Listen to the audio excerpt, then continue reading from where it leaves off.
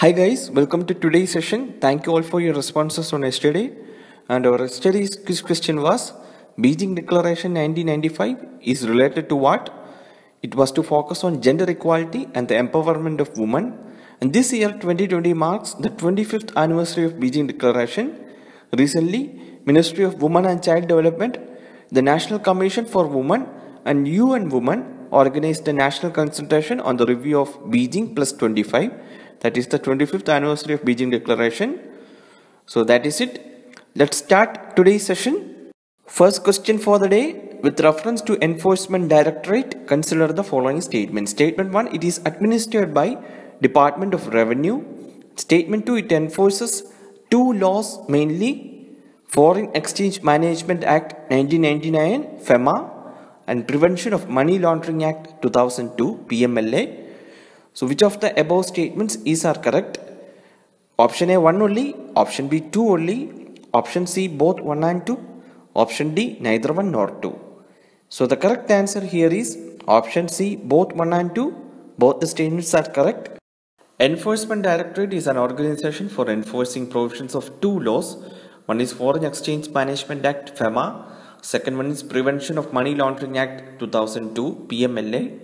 It is established in May 1956 as an enforcement unit, and in 1957 it was renamed as Enforcement Directorate. Initially, the administrative control of Directorate was with Department of Economic Affairs, which was later transferred to Department of Revenue in 1960. Two acts we talked about. One is FEMA Act. It is related to foreign currency dealing. Only RBI authorized dealers can buy or sell foreign currency in India, and there is a quantitative restrictions on how many dollars or other foreign currency etc. you can bring or take out from India. So RBI decides on this. And FEMA Act is the law dealing with this. It is a civil law. ED can impose penalty up to 3x time the money involved in a case. Meaning Enforcement Directorate itself has quasi-judicial powers here. That is giving punishment like a court. And PMLA 2002, that is Prevention of Money Laundering Act. It is a criminal law. Here, Enforcement Directorate can only investigate, arrest the suspects and attach their assets. The court will decide punishment and all such assets will be allotted to the government. Recently, the Enforcement Directorate has arrested Yes Bank founder Rana Kapoor. Guys, there is one detailed article on Yes Bank crisis issue in the ClearIAS website. I'll post the link of the article in the comment section. It is very informative and an in-depth article on this issue. Please go through it. And it's time for our today's quiz question. And today's quiz question is a statement and 4 options. You have to choose one correct option.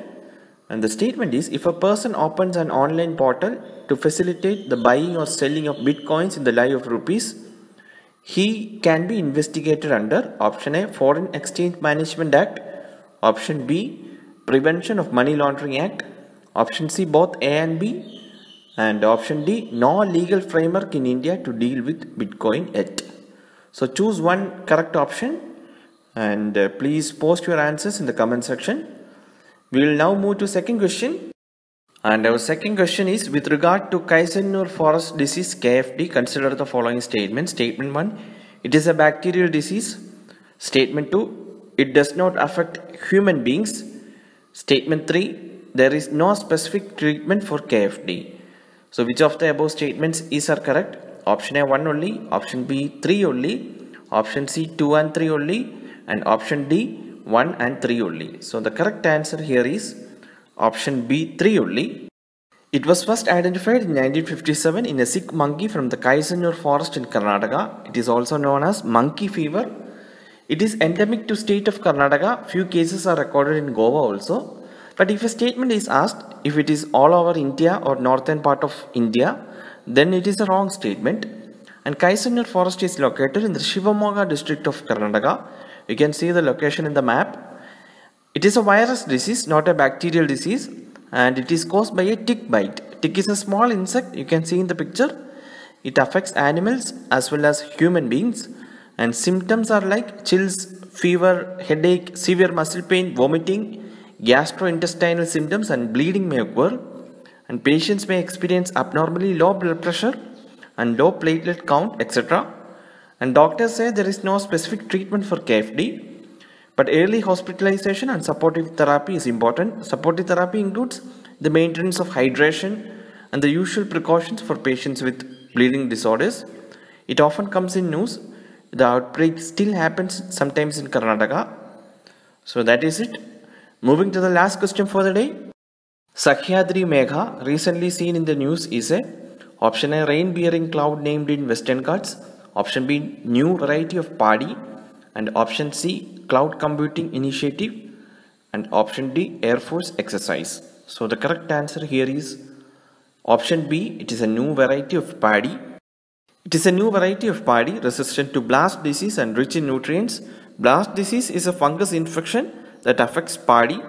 It was developed by University of Agriculture and Horticultural Sciences, Shivamoga. Yes, our Karnataka Shivamoga only.